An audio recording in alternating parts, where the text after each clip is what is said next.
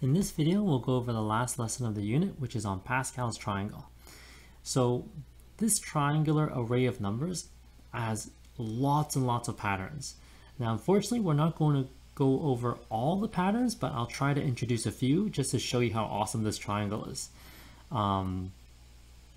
Okay, you know what? I don't want to spoil too much, so let's just first start off by building the rows of the triangle. So they actually want me to build the first 8 rows of the triangle. So you know what? I have row 0 and I have row 1. So how do you build each row of the triangle? So let's start off by saying this is row 2. So the edges of the triangle are just 1. Okay, so we have 1 and 1.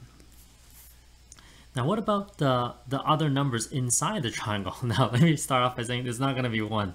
So to find any number in the triangle, you look above left and above right. So right here in this case is 1 and 1, and you find the sum of the numbers above left and above right. So 1 plus 1 is 2. All right, and so let's see. We have row 2 has 3 terms. Row 1 has 2 terms, and row 0 has 1 term. So what do you think? How many terms do you think row 3 is going to have? 4. So each row has n plus 1 terms, where n is the row number. So you know what? Let's find the terms in row 3. So once again, the edges of the row, those terms are going to be 1, but the numbers in the middle will not be. So find the sum of the terms above left and above right. So 1 plus 2, 3. 2 plus 1, 3. Beautiful. Row 4. So 1, 1. I'm going to expect 5 terms here. So this one is going to be 4, but 1 plus 3 is 4. 6, 4, 1. Those are the 5 terms of the 4th row. Row 5, you know, I'm just going to write row 6, row 7, and row 8. 1, 5, 10, 10, 5, 1, 1, 6, 15, 20, 15, 6, 1, 1, 7, 21, 35, 35, 21, 7, 1, and lastly we have 1, 8, 28, 56, 70, 56, 28, 8, 1. Whew. All right, let's slide that up. So we have 8 rows, and of course you can keep going. So let's start off by talking about a few of the special properties of the Pascal's triangle. So the first diagonal here, nothing special. Just 1, 1, 1, 1, 1, 1, 1. But the second diagonal of the Pascal triangle, these are the counting numbers. What about the third row? The third row of the Pascal triangles, these are called triangular numbers. So like 6 is a triangular number because I can build a triangle with the number 6. So if I have 6 items, I can build a triangle. But if I have 10 items, I can build a triangle. Okay, so we can keep going on and on and on, but the third diagonal, these numbers are called triangular numbers. You know what? Let's see. We all know what 11 squared is. 11 squared is 121. And look, what's row 2? 1, 2, 1. What about 11 cubed? Whoa, 1, 3, 3, 1, right? And then, you know what? We'll do one more. 11 to the power 4. Can row 4 help us with 11 to the power 4? Absolutely. So that's another really cool relationship. As many relationships as there are, we're unfortunately going to focus on the big one for grade 11 is using the numbers in each row or in the Pascal's triangle to help us expand a binomial. Okay. Now, actually, I have one more thing before I move on. The way we label each term in the Pascal's triangle, we defined the location by talking about the row number and the position within the row. Okay, So this term, for example, this term is in the fourth row. Now, what position is this in within the fourth row? Now, you might be tempted to say it's in the second position, but it's actually in the first position. Now, wait a minute, why is it in the first position? Because when you label the position, you start with position 0. Just like how you start with row 0, you're going to start with position 0. So position 0, position 1, position 2, position 3, and then position 4. So define it by using, or define the location within the triangle using the row number and the position number. Let's try one more. Let's try this one, 15 here. So we know this one is in row 6. But what about the position within the row? Position 0, 2, 3, 4, 5. There we go. I just made a, just to make sure I've 1, 2, 0, 1, 2, 3, 4, yes. And then 0, 1, 2, 3, 4, 5, 6. Perfect. Okay, so far so good. I thought I made a small little, the positioning of the terms. Anyways, they're beautiful. So what this is saying, this might look a little complicated, but it's just really telling you the pattern on how to find the numbers within the triangle. You add the numbers above left and above right. So this would be above left and this is above right, because you go to the previous row and you either look at the previous position or the same position. All right, so like I said, we are just going to focus, the big focus will be on helping us expand a binomial. So a plus b to the power of n, we're going to use the numbers in row n to help us expand a plus b to the power of n. So I tried to develop a pattern for you. Okay, so hopefully you can pause the video and try to look for a pattern. But you'll see that like a plus b squared, what are the terms in row 2? It's 1, 2, 1. 1, 2, 1. What about the terms in row 3? 1, 3, 3, 1. Hey, wait a minute. The coefficients, when it's expanded, the coefficients match up with the term numbers. And if you look at the exponents, the exponent applied to a, or you can say the powers of a, they start off at n and they decrease by 1 to 0. And the powers of b start at 0 and they increase by 1 up to n. Right? So it's a cubed, a squared, a, and a is gone. Okay? And that makes sense that a is no longer there for the final term because it's a plus b all cubed. Your final term really should not have a factor of a. Now, what about b? It's, well, the first one doesn't have b. Once it makes sense because it's a plus b all cubed. The first term should only have factors of a. So no factors of b, one factor of b, and then 2, and then 3. So the exponent either goes up by 1 or down by 1. All right, let's just expand. So a plus b to the power 4, to expand this, I need to use row 4, which is 1, 4, 6, 4, 1. If you don't have it memorized, then just look up. Okay, a plus b to the power 4. I usually don't write the 1 down, but just to show you that these coefficients match up with the terms of the fourth row, I'll write it down. So a cubed b, and then it's going to be a squared b squared. 1, 4, 6, 4. So it's ab cubed and b to the 4. Now, most students unfortunately don't appreciate what we just did. You save yourself a lot of time, okay? Because that took like, I don't know, 10 seconds. But if you were to expand this without the help of Pascal's triangle, it's going to take a lot longer. Okay, a plus b to the power 5. I need the fifth row. 1, 5, 10, 10, 5, 1. You don't have to memorize it. Just build it on the test.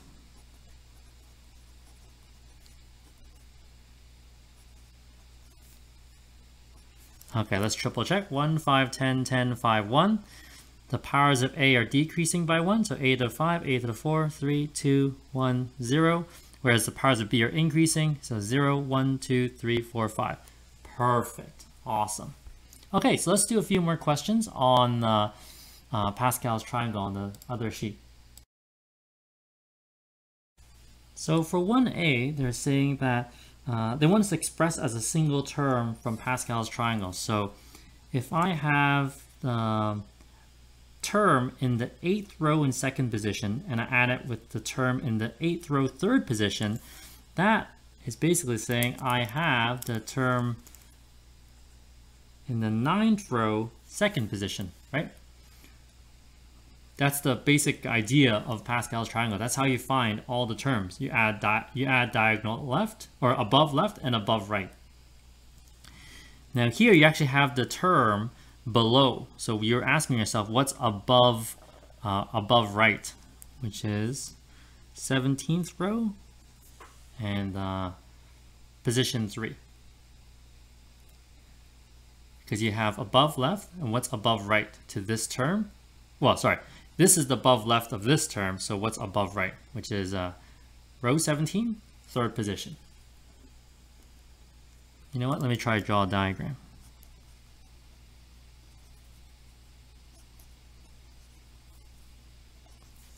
So obviously, it'll be 17th row.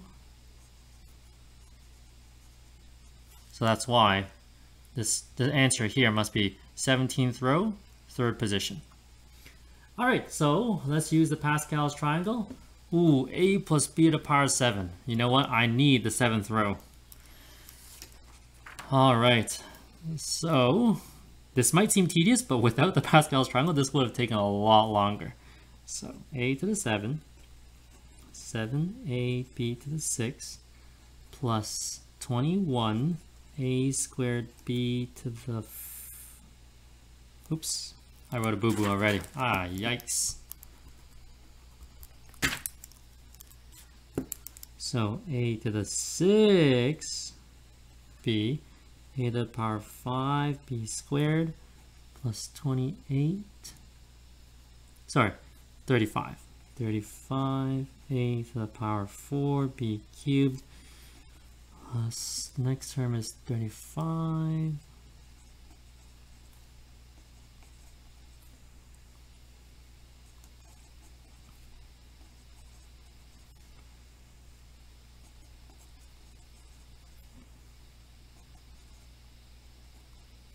All right, let's check. The row 7 terms are 1, 7, 21, 35, 35, 21, 7, 1. And the powers of A are decreasing, 6, 7, 6, 5, 4, 3, 2, 1, 0. And the powers of B are increasing, 0, 1, 2, 3, 4, 5, 6, 7. Perfect. Okay. Now this one, wait a minute. It's not just A, it's not just B, it's 2m and minus 3n. No problem. So I need the 5th row here, which is 1, 5, 10, 10, 5, 1. Ooh, so see, it's 2m to the power of 5. 1, 5, so it's then 2m to the power of 4 minus 3n to the power of 1.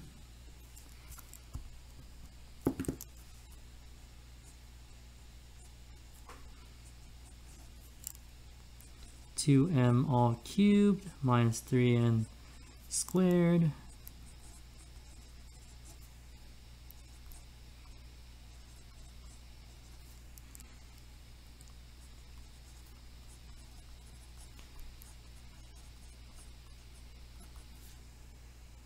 And then lastly, it's minus 3n to the power of 5. Okay, awesome. If you look at the exponents, they always add up to 5, right? Like you can write 1 here, right? 5, 4 plus 1, 3 plus 2, 2 plus 3, 1 plus 4, 5. They always equal to n.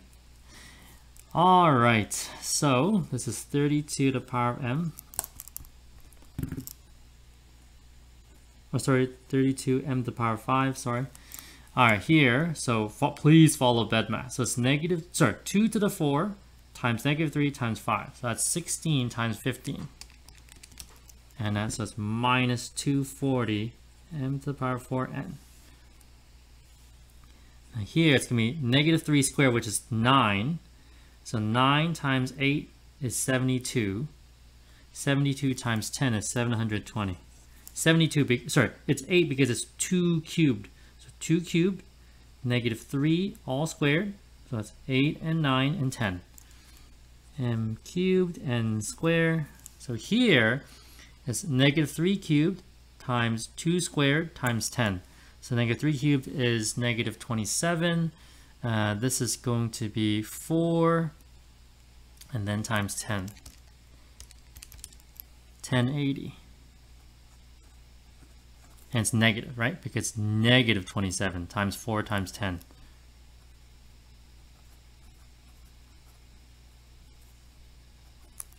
What do we have here? Negative 3 to the power of 4. That's 81. 81 times 2 times 5. That's 810. And here it's negative 3 to the power of 5. So it's negative 243. There you go.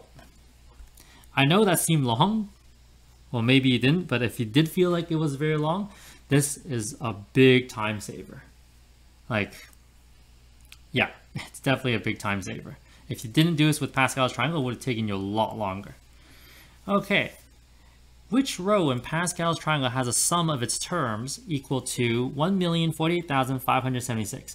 So this is another relationship of the Pascal's triangle. So the sum of the terms is equal to 2 to the n. So if you look at the, I don't know, let's say the second row, then the sum of the terms is 4. And it does make sense because what are the terms in the second row? Row 2, 1, 2, 1. 1 plus 2 plus 1 is 4. What about row 3? 1 plus 3 plus 3 plus 1 is 8, and that's 2 cubed. What about row 4? Row 4 is 2 to the power 4. Row 5, the sum is 2 to the power 5. So they actually gave me the sum. So in this case, it's 1,048,576. So you could use logarithms or use a common base, whatever you want.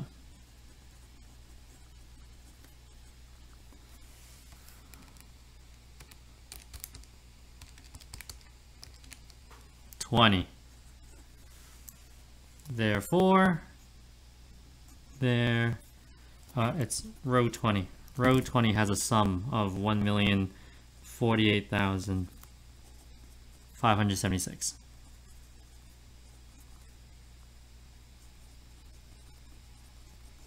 All right, so to end it off, we'll do something fun. Let's say you were asked to find, you're trying to expand, okay, x minus 2y raised to the power 15. That's crazy because you have to find the terms in row 15. Now, I really don't want to build the terms in row 15 or up, like it's a lot of work. So there's actually a secret to find the terms without actually, building this, like the second, third, fourth, 15, all the way up to the 15th row. You can actually find the terms of the 15th row directly. So you're gonna learn this in data management, but I'll spoil a bit of it. I'll spoil a bit of the secret. So I'm actually gonna, I'm not gonna do this actually. I'm gonna, let's say, I'm gonna build a few rows of the triangle right here. Okay, so what is this? What is this number here? If we write this in terms of the row number and the position number,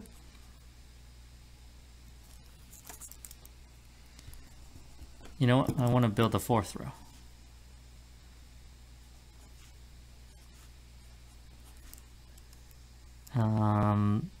You know what? Let's do this one. I'll explain why I want to choose this one. It's more fun. It's more exciting if we. Oh my goodness.